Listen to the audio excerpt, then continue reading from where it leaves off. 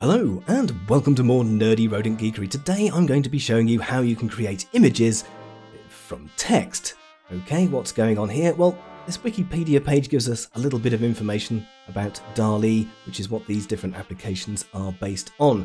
So we've got DALL-E, which is an artificial intelligence program that creates images from textual descriptions, revealed by OpenAI on January the 5th, 2021. It uses a 12 billion parameter version of the GPT-3 transformer model to interpret natural language inputs and generate corresponding images.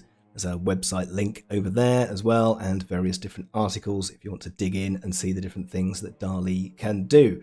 Now, let's go and have a look at this first one, which is Big Sleep. Now, this is a command line tool for text-to-image generation using OpenAI's CLIP and a big GAN. Okay, so let's have a little scroll down and see what's going on in here. So there's a picture based on the words artificial intelligence. There's one cosmic love and attention that produces that. There's a fire in the sky and all those other different pictures. All those other different pictures. So what are the different ways that we can run this? Well, obviously I'm going to be installing it locally, but there are also Google Colab notebooks there. There's a simple Google Colab notebook there. And right down at the bottom, there is also a web page, dank.xyz. So you can pop into there. You can type in your prompt, a magical onion, and in a few hours, your picture will eventually appear down the bottom there somewhere. So there's the easy way if you've only got a tablet or a phone or something and you can access websites, but you want to make one of these images, then you can pop over to that website, type in your prompt, wait a couple of hours, and there it will be. There it will be. But anyway, we're going to install this locally. So what do you need before you can get any of this going? Well, I am using a powerful NVIDIA GPU, and you will need one too. Ideally with a minimum of 8 GB of VRAM, and I suggest 16 GB of VRAM plus for some of the later things if you want to do some real deep dives. You can also use the Google Colab notebooks as mentioned, and if you're in the United States or Canada, you can use Google Colab Pro as well and get an even better GPU instance than on the free version of Colab.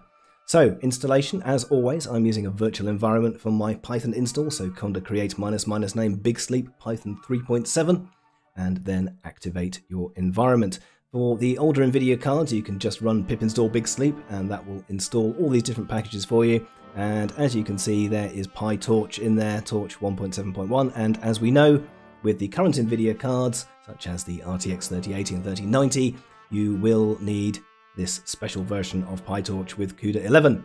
So you can go to the PyTorch website and as you've seen, pip install Torch, or you can also use the conda version as well if you don't have the NVIDIA CUDA toolkit installed. Conda will install all that, including the CUDA toolkit for you, and then you can do your pip install Big Sleep.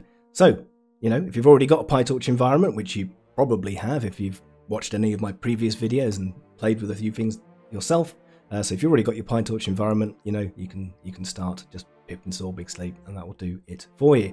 So the most basic version is you'll do dream, and a burning hand. So dream, there we go, a magical cat in a hat, and that will start doing its little dream. We'll wait a few seconds there, so you can see it's starting up. It opens up this folder, so that's where your images will be. It's using the default seed of 0. It mentions you can use the -- seed or -- random options to get a random one, and that will go through and eventually generate a cat. I'm gonna stop that now for reasons, because that takes quite a long time with all the defaults. Now, there's lots of options, and you will want to play with these. So you've got a learning rate, and you've got the image size. By default, maximum size there is 512. You've got the lower GPU memory. You can drop that down to 256 or 128. Now, the number of epochs and number of iterations to start with, 20 epochs, 1050 iterations, I think is quite high personally, and I'll show you why in a moment. You've also got these save every options, and if you want to overwrite seed and random, as mentioned before, if you want to make sure your images are sort of replicatable, there's an option there for torch deterministic, but I'll show you later some little changes you have to make before you can use that. You can also limit the number of classes and just save the best. There's also an experimental resample option. So let's have a look at some of the things that I've created already in this, and these are some badgers. Let's crack this open. So there is the text at the top there. So this is a badger wearing jeans. And I've used the best option there, the save best. And that's a badger in clothes. As you can see, the badger seems to have taken it literally there and just put himself in a pile of clothes. And there's a big badger wearing a suit of clothes, which I think is quite hilarious, and also a giant badger in a suit. And that really is a giant badger, isn't it? And it's quite a nice suit. So there's an example of some of the images that you can create with this. Now, you don't have to just create images. Now, remember, we've got this save every option, yeah? So if you wanted to create a video, you could basically just save the frames every 10 I'm doing here, for example. So if we pop into the before time began. So here I'm saving every 10, and you get loads and loads and loads of images. And then you can use ffmpeg with that little command there. So basically just include every image in that directory. And I want to output it at 30 frames a second using libx264 with quite a high quality. There we go. And that will give you this little video, which is down the bottom here. So let's play that. There we go. There we go. So we've got that little video. Nice. Nice. Also got another little video in here as well. There is one somewhere. Frames. There we go. So this is impressionist art. Now this is quite interesting. This sort of shows off what Big GAN does in the background. Now Big GAN is obviously it's a GAN and it's trained on images. So there are things that Big GAN knows to start with, and one of the things it knows about is birds, and it also knows a lot about dogs. So you will see a lot of dog-shaped creatures to start with. And there you go, it starts from a bird, and it's slowly but surely, so this is every 10 iterations, we're up to 100 there, eventually becomes some impressionist art. If I show you the video on that one, it goes through. There you go. So we start with a bird, eventually becomes this sort of impressionist picture with a bit of a lake going on in the background there, maybe some reeds and some sort of flowers there, but you can see that it doesn't really change very much after a certain point. So here I'm about halfway through the video, and it's not really changing much compared to the very beginning. So that's why I was saying the default epochs and default iterations, probably not the best settings. I mean, you can leave it to run through all of that, but that will take quite some time. So what I found, generally speaking, is that about 500 to 600 iterations is okay, and just one epoch. That seems to generate quite a good picture in a reasonable amount of time. Big GAN obviously favours dogs. There's lots of dog images in there. And the images can be quite random, so you can use the same text but not necessarily get the same image out every time if you don't use the torch deterministic behavior. If you do want to use the torch deterministic behavior, and you do have CU BLAS greater than or equal to 10.2, then you will first need to export this environment variable before you can run the dream with the deterministic option. So there's the QBLAS workspace config there with the two different options you can use for determinism. Excellent stuff. Now, there is also a fork of Big Sleep as well, which is quite interesting. So if you go to the forks there, you can click on the number there, and that will give you all the various forks. And the one I found here was by that name there. And this one is interesting because it saves the latents. It saves the latents. So when you do your first Python gen there, that'll make your castle made of ice, and it will also save a PTH file for you as well. So once you've got two of those, so you do 2 generations, you can then use that BS morph, and that will morph from the first latent over to the second latent. So I've got that over in forks, Big Sleep, and here I've got an example video of that. And there's the first latent, slowly but surely morphing into the second latent. So you can create some morphing videos with that as well, which is quite weird. There are a few options with that, but basically the one you're interested in is the one at the end there. So minus steps is basically the number of frames in the video. So that would be a video with 200 frames.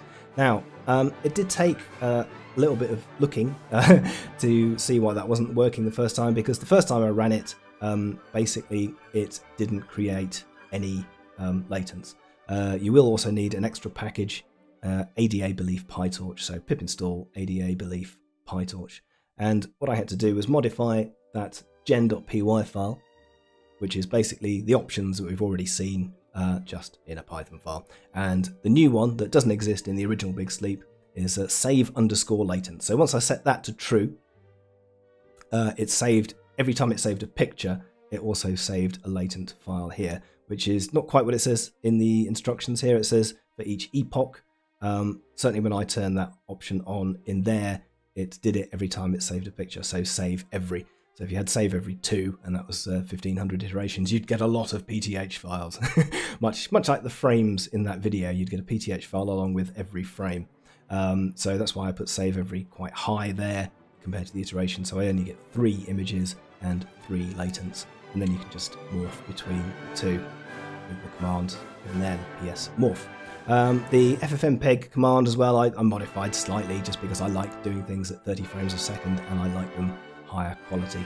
And as I mentioned there, so number of steps and the number of frames. So I tend to do 300 because that's 30 FPS and it makes a nice 10-second video. Okay, so what's this other option? There's another option. There is another option as well. This is also by the same Lucid Drains. I've got over here. Now, this is a simple command line tool for text-to-image generation using OpenAI's CLIP and Siren, an implicit neural representation network. Now, unlike BigGAN, Siren basically uses maths to create the images. So it's never seen a picture of a dog, so you don't get any particular biases in this. And the images are quite different. They are very, very different indeed. As you can see, these are more sort of abstract and dreamlike.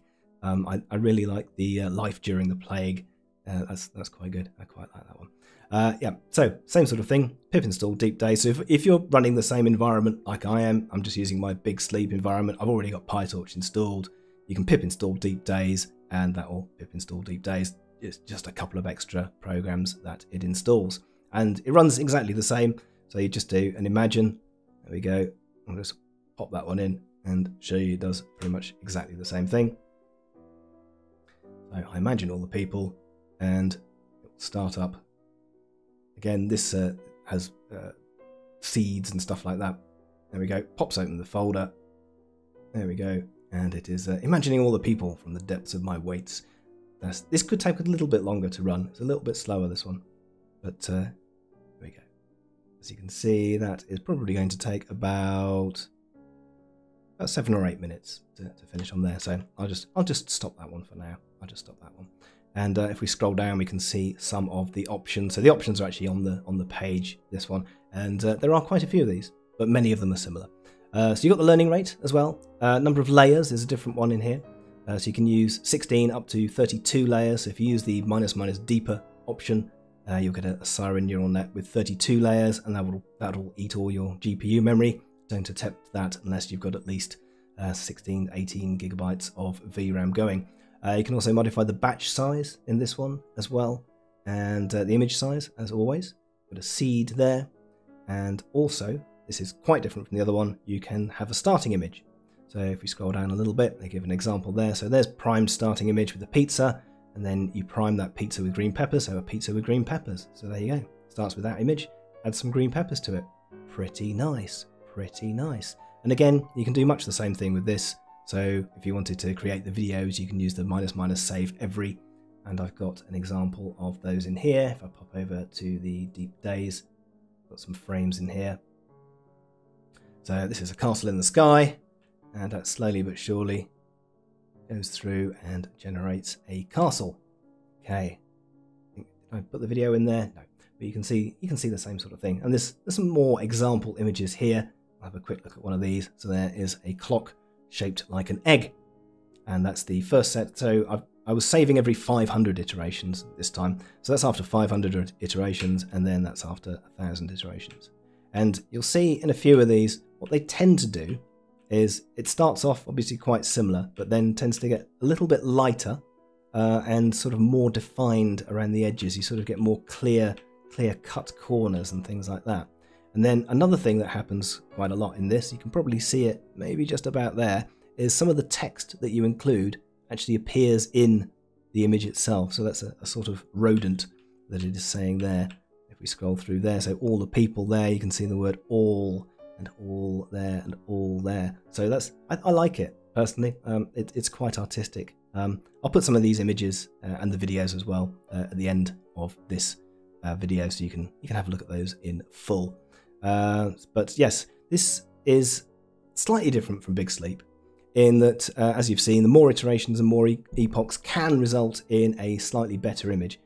It's probably, again, around 500 iterations. One epoch is when you get a reasonably decent image. So depending on how dark that image is, you may want to run more iterations to get it more cleaned up and defined and lighter. As I mentioned, Siren wasn't trained on images and so doesn't favour any particular type, and it has a tendency to add text in there. It's not as random as Big Sleep, so if you do imagine all the people twice, it will pretty much produce exactly the same output. So there you go, lots and lots of different ways. Website, Big Sleep, and Deep-Daze even, to create images purely from the text that you type. Excellent stuff. Do have a lot of fun with that. I know I have. Rodent out for now.